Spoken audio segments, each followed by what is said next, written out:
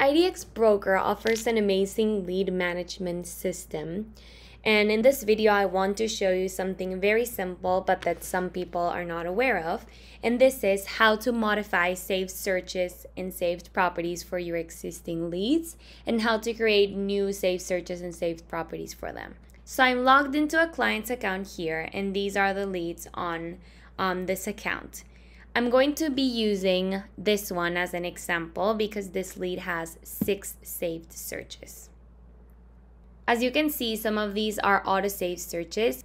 So this account is using our auto-saved search application that automatically creates searches for leads that don't have saved searches. And then this one was created by the owner of the website. So let's take this one as an example, auto-save search number 1, and you can click on view results. And this is what this lead is receiving updates on for this auto-save search. So these are probably homes that match the criteria that this lead is looking for. And you have a button over here at the bottom that says add or edit saved searches, and this is where you would click on if you want to edit any of them. Since the auto-save searches are created automatically, you can only edit the name and the URL, which I don't recommend modifying. And you can also click on here to deactivate updates. Right now, Rachel Singh is receiving updates. The ones that can be modified are the ones that were created using criteria. So for example, this one, if you click on edit saved search, this was a saved search created manually.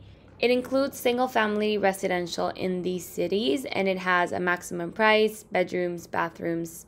So this is criteria that Anna created. And you can modify this. You can add a minimum price. You can make sure that the properties are active. You can change this to a price reduction in the last 7 days, and then click on save changes if you want to save this modified saved search. I'm not going to do that right now because this is a live account, but this is how you would be modifying the saved searches that are not auto-save searches. And if you want to add a saved search for this lead, you would click on here and you choose a search page. So let's choose advanced search, and we select the criteria for this saved search. So I'm going to select a market area. Imagine that I want her to be receiving updates from this city, 2+ bedrooms, 3+ bathrooms, and active. I'm going to be calling this test. And I have this new saved search for Rachel Singh. These are the results of the homes.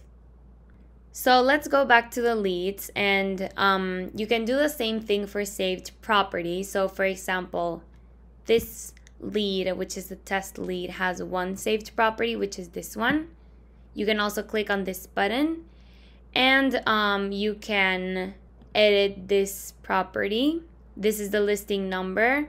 You can give it a name, choose an MLS, click on save, and you can also add another property for Megan Realty Candy by adding the listing number, name, MLS, and click on save changes. All of this is available from your dashboard. So I'm logged into the broker's account or the client's account, and these are the leads that have gone onto their site. Also, it's important to mention that only this lead is verified. So if you want this lead to start receiving property updates, you would have to click on here and verify the lead. And they would be getting an email saying that an account has been created and it has been verified, and they will start receiving updates.